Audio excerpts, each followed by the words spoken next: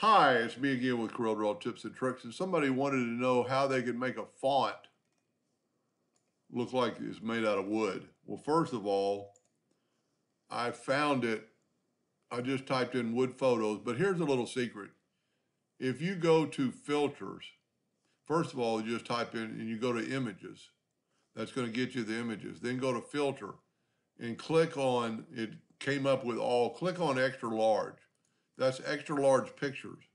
Like this picture here, if we look at it, is 4,000 pixels by 2,600 pixels. The one I picked was about as clear as you can get on here, and it's 2560 by 16.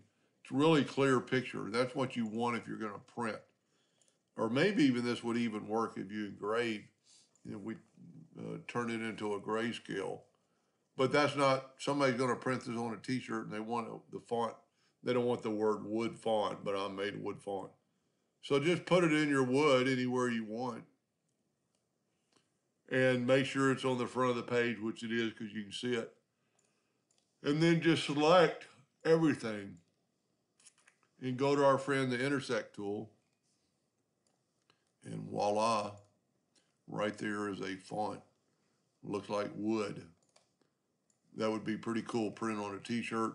And you can do a lot with this. You can put an outline around it, make the outline thicker and everything. Well, matter of fact, you can't really put an outline around this, but you could take this. So let's start over. Let's delete that. Well, don't delete that. Let's delete this. Now, this thing is like 32 inches, so we'll set our nudge factor on 35.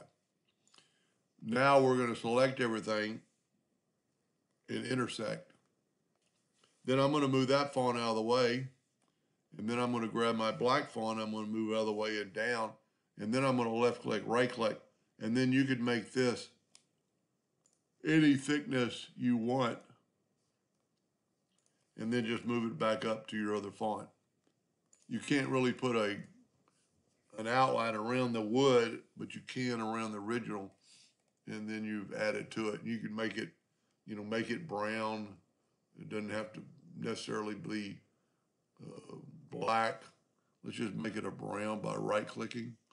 Give you a total different look. And maybe make it kind of stand off. I actually like it better without the outline. I think it looks pretty good. And it stands out. Just depending maybe on what color t-shirt they're printing it on. I mean, if you print on a brown t-shirt, you might want an outline. But if you print this on a blue t-shirt, let's make a backing of a blue t-shirt. Go up to Object, Order, Back a Page. And that's what it's going to look like. Anyway, hope that helped. Thank you for watching.